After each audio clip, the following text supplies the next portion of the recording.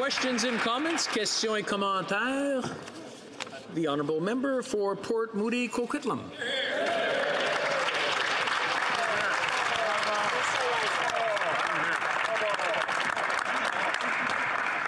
Mr. Speaker, I'd like to begin by congratulating my fellow MPs in this room for their hard-earned election, and I'd like to congratulate you, Mr. Speaker, for your election today.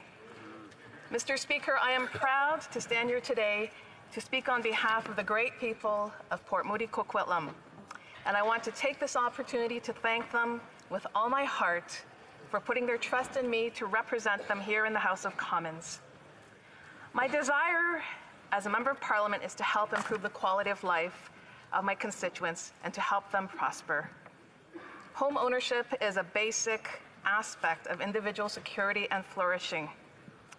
Mr. Speaker, the residents in my riding are worried about the cost of living, and buying a home is often out of reach for young people, young families, and even those with substantial savings. That's right. The throne speech did not address the concerns raised by many in my riding about the mortgage stress test.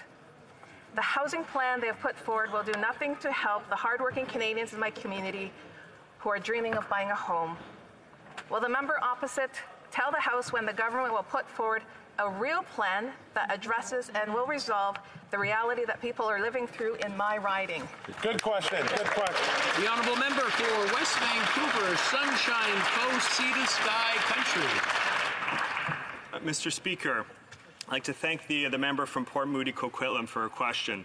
Housing affordability is a top concern throughout the country, but particularly in the Lower Mainland. And for this reason, we've committed to increasing the first-time homebuyers incentive, so this makes life more affordable for people getting their first homes.